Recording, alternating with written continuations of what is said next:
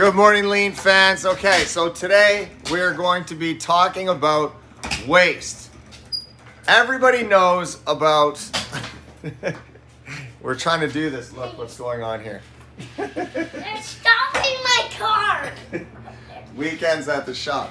So today we're talking about waste. Everybody knows about the 8 deadly wastes. And to be honest, it's almost the only thing everybody talks about.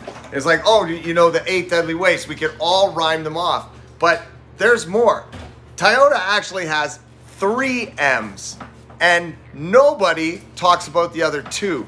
We latched onto the 8 deadly wastes and we totally forgot about leveling your flow and overburdening your machines and people.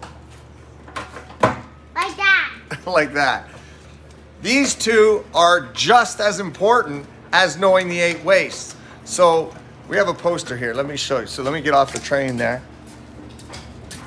These are the 3M's of lean. So we still have, everybody knows about Muda, waste, which is we talk about the 8 deadly wastes. But we have Mura, which is unevenness, and Muri, which is overburden.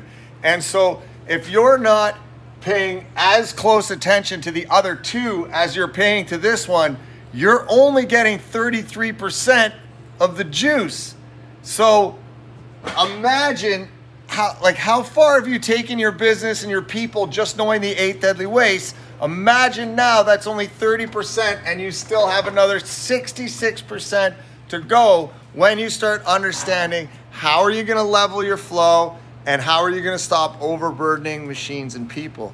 So I want everybody to go out and focus on unevenness for the next few months and see how you do. This means making your days as level as possible. So you're probably getting driven into some batch processing because of setups. So it takes an hour to set up, so you want to run 3 different products. You've got A, B, and C, and you run A all Monday, all of Tuesday, changeover. You run B for the rest of Tuesday and some of Wednesday, and then you run C for Thursday and Friday. Try and break that up into 1-day chunks. So you're gonna run A for half the day, B for 2 more hours, and C for 2 hours, and you're gonna repeat that every single day. And you'll think, well, the setups are gonna kill us. Well, do a Kaizen event on your setups and start making each day very predictable. You get another 33% out of that factory. Okay, so we want to talk about why this leveling your production is so critical. The first thing that's going to happen is your customers are going to love you more because your delivery performance is going to go through the roof. You got to imagine if you're batching and you're running batches that are days or weeks sometimes long, and a customer orders product A, but you're not running product A for 3 or 4 days, they have to wait that whole time to get their product. Whereas if you have, you're running A, B, and C every single day, customers that are ordering A's are gonna have daily access to that product. So the first thing that's gonna happen, delivery performance, customers are gonna love you. Next, it's gonna help you reduce your batch sizes. So your batch size now isn't going to be 10,000 parts that you run for 3 or 4 days straight. You're going to break that up into what you can run in, half-day chunks or whatever the math works out to be. And therefore, what happens when batch sizes come down? Work in process comes down. What happens when work in process comes down?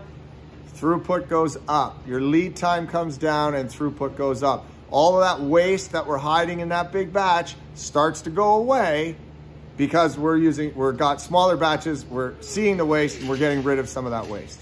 Something else that happens is everyone's day becomes far more predictable. And when you have human beings in your building, this is very critical in order to keep everybody's sanity. Every day, the more each day is the same, the better it will be. Now, a lot of people will tell you, oh, I don't want every day to be the same. I don't want to just be a robot. Well, read Henry Ford's book. He talks all about it, and he says, although most people say they don't want to do the same thing every day, they're not happy until they are doing the same thing every day.